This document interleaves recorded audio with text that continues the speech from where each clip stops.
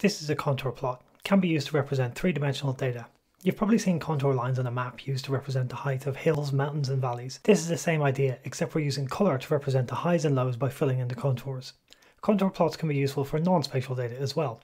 If we have three variables and we want to know how one of them varies across all the possible combinations of the other two, for example, studying the rate of infection across all heights and weights in the population, then a contour plot can show information that two separate scatter plots just can't. This code produces a plot on the previous slide.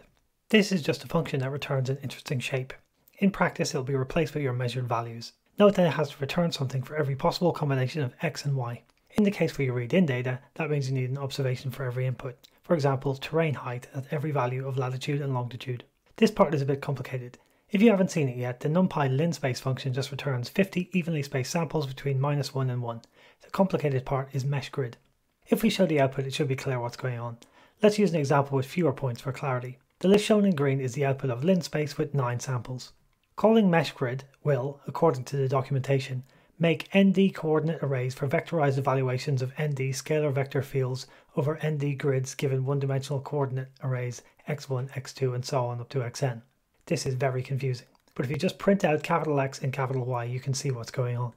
Capital X consists of 11 copies of Y, and capital Y is 9 copies of X but rotated 90 degrees. In matrix language, the array is transposed.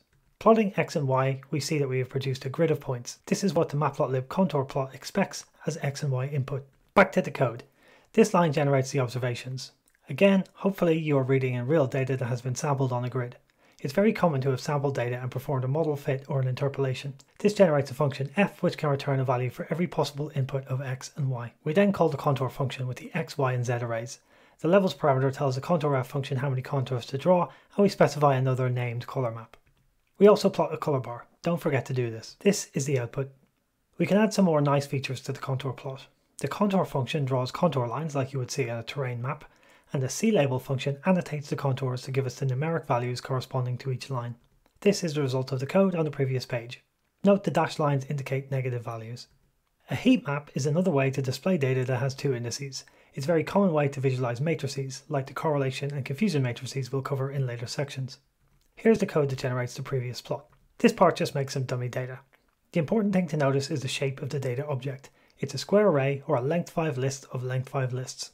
Of course, you can also use numpy arrays for this.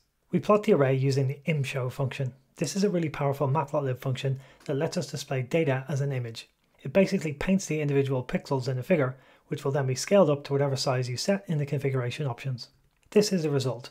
A color map, in particular Viridis, has been applied to the data in our array, and the 5x5 grid we input has been visualized with a little square for each element.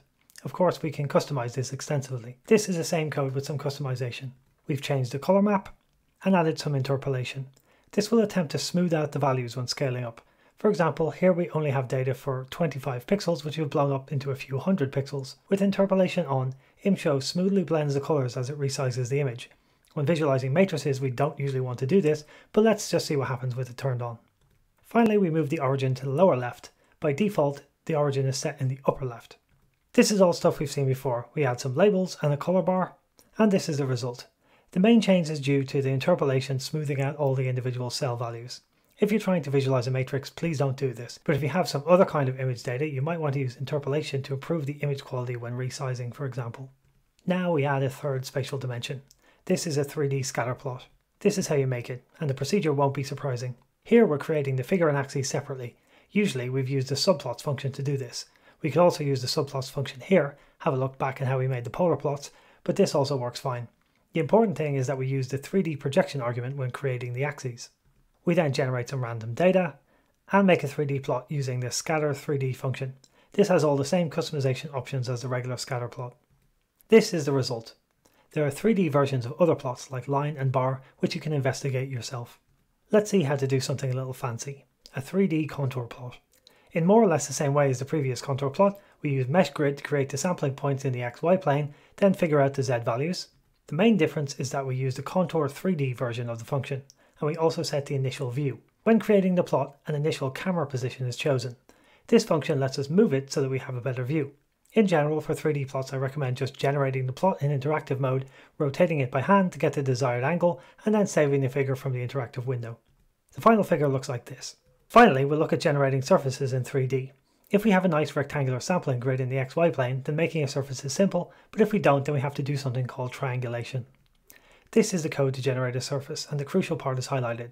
The plotTriSurf function takes the x, y, and z data and creates a surface by joining the points in triangles. This is the output. If we had a regular grid, the surface would be a lot smoother, but this is pretty good. There's more to 3D plots, but examples here should cover most cases you're likely to encounter in practice.